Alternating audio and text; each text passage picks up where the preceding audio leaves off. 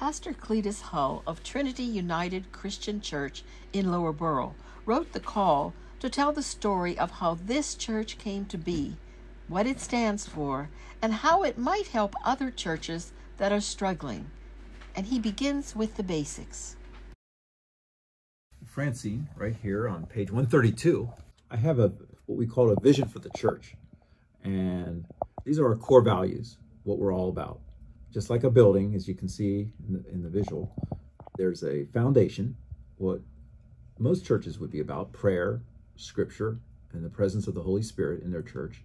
Then we had 4 pillars that hold up the church: worship, spiritual formation, missions, our mission to the world, and then also stewardship, our giving to the Lord, 100%. Finally, as you look at a building, you see the outside and the top of it, the roof. The goal of all of this is to win people to Christ, to disciple them in the Lord, and to go out and serve in Jesus' name. So when worship is over, and when Bible study is over, and when the events at the church building itself are over, we're not just in 4 walls of a building. We're doing something for Christ in our lives every day. So the study guide will really help you put that together.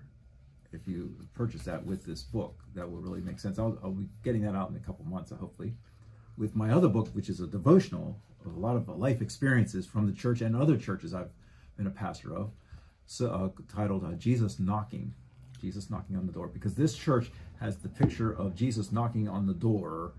If you've seen that famous picture, Jesus knocking on the door, it's from the book of Revelation, chapter 3 and verse 20, where Jesus says, "Behold, I stand at the door and knock." Yep. If anyone hears my voice, opens the door, I will come and be with him or her, and they will be with me. Get Pastor Hull's book, The Call, available at wordassociation.com and on amazon.com.